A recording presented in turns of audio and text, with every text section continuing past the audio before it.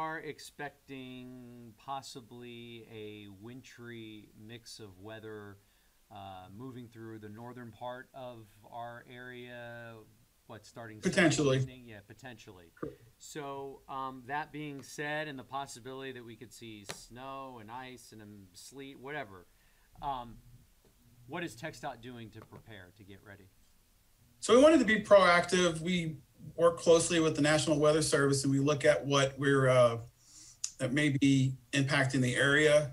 So we definitely wanted to move forward and see if we can treat some areas that may be impacted. And that's going to be mostly in our Montgomery County. The Houston District is six counties, and Montgomery County is included in that. So we wanted to treat some areas in Montgomery County, and as well as our North Harris County area, west part of the county. What we're doing is we're pouring it's a salt mix treatment with water that will sit on the roadway. It's to prevent the roadway from icing over. So in case we have a wintry mix, then we want to be prepared for that in case that does impact our roads, particularly our bridges, our higher structures that may be impacted. Wanted to make sure we address those as early as possible so we can, in preparation of the wintry weather. And what specific locations are you going to be targeting, and when can we expect crews to be out there dispersing? So starting this morning, we had crews at SH 99. So it's like the Grand Parkway area, 290, for example, on the northwest side. And then on the west side, we also addressed the SH 99, the Grand Parkway at I-10. So those interchanges, we address, those are some of our higher connector ramps. So we addressed those areas in addition to some of the main lane overpasses in that vicinity. We did that most of the morning. Our crews are finished out there, and we still have some operations going on in Montgomery County. So for instance, in the Conroe area, SH 105, Loop 336, we're addressing those areas, not the entire roadway, just the structures that we've seen in the past where that they may ice over, even with that wintry weather, may not come this far south, but still it may impact those bridges. So we want to make sure we're careful and treating those ahead of time. So we're talking about bridges, overpasses, and elevated roadways. Particularly the connector ramps. Those are our higher structures.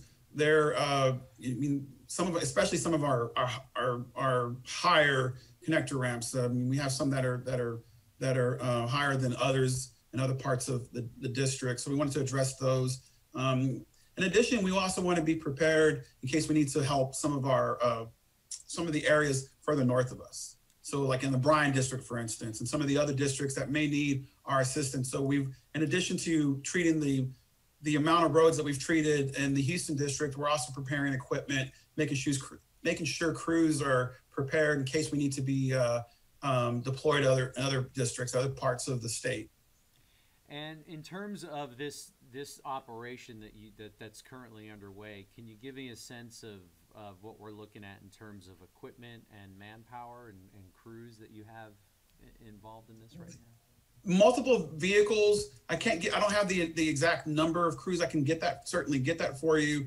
But we've had multiple convoys. For instance, the one that worked on the west side and the northwest side, it was the same convoy. We also had law enforcement support. So we had multiple crews. We also had contractors helping us in that effort. One of our great contractors was out there working to make sure we're covering a lot of ground in a short amount of time. What we want to do is do it safely, but also not impact traffic. So we wanted to go out there and make sure we get it done as quickly as possible, and then go ahead and move on to the next area. And they've done a great job at that. And I was just curious, if we're not expecting this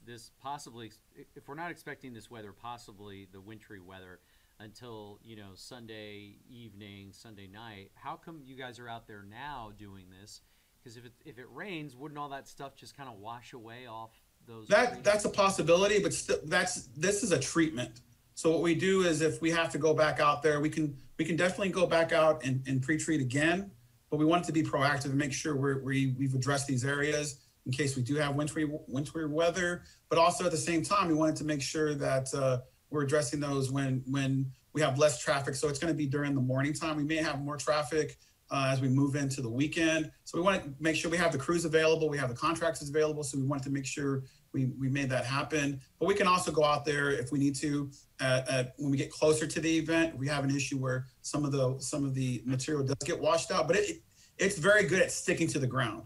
So it takes a lot of rain to remove it or to impact the material that's being laid out there. But also, if we do have any kind of wintry weather that does come in, we also go out there. We can treat roads with like a sand rock mix. Mm-hmm. So there's different tools that we have that we can work with to address any safety concerns in those areas. We want to make sure folks are traveling, that they're traveling in those areas, that they're safe.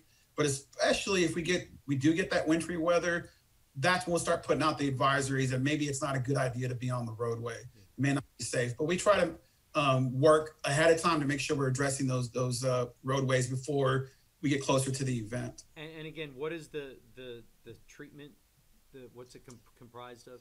So it's mostly it's a salt water mix. It's a material that we put out there. It's called brine. Mm-hmm. So we put that out there. So if the road does get, there's any kind of precipitation that accumulates on the roadway, then it won't freeze. It would it prevents it from freezing over, or icing over. But it could potentially ice over. So that's when we go out there with additional treatment where we can put a rock sand mix and lay that at closer to the event or during the event. So brine meaning like what the mixture you'd use to like brine a turkey?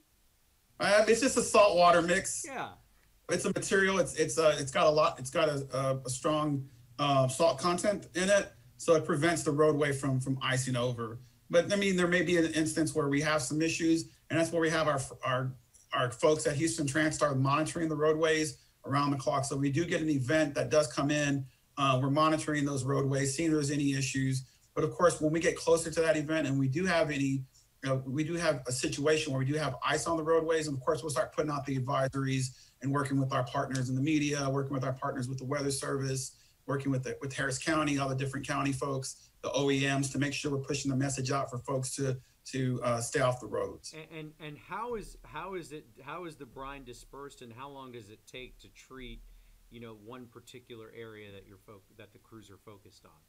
So this morning when they went out about 9 this morning, they prepped. So it took them about 2 or 3 hours to do all the connector ramps. So they're having to spray those connector ramps, and what they're doing, sometimes if it's a connector ramp, or those are smaller, they're the lanes that are on those ramps are smaller than, say, for the main lanes. So they may go a couple of times over the connector ramps, but at times, depending on how many crew folks we have or how many folks we have on our crews, they may have to do several passes to get the work complete. But it's something that we try to do to not impact the moving traffic that's in the area. So that's why we use law enforcement, and we try to address 1 lane or 2 lanes at a time. Okay. That's it for me. If you have any other final thoughts to add? Well, if we do have any inclement weather that comes into the area, even if it's rain, we do ask folks to slow down, stay off the phones, not texting and driving, and of course wear your seatbelts. It's really important that your safety, to keep your safety in mind, but not just your safety, but also for your fellow motorists that are out there. We don't want to see any folks get into a situation where it's a major crash. And of course, if there's ice on the roadway, definitely look before you head out on the roadway. So if come Sunday evening or Sunday afternoon, make sure you're just paying attention to the advisories and not just get on the road, not just get up, get your keys, get into a car and head out, but check the advisories, see what's going on out there. And a great resource is HoustonTransStar.org. If any issues on the roadways, whether it's ice or even high water, whatever the case may be, you'll find that at HoustonTransStar.org. We have a great team that works there. We also work closely with all our partnering agencies to make sure we're getting information out to the traveling public. All right, Danny, I appreciate your time. Good to see you, sir, as and always. Nice to see you too.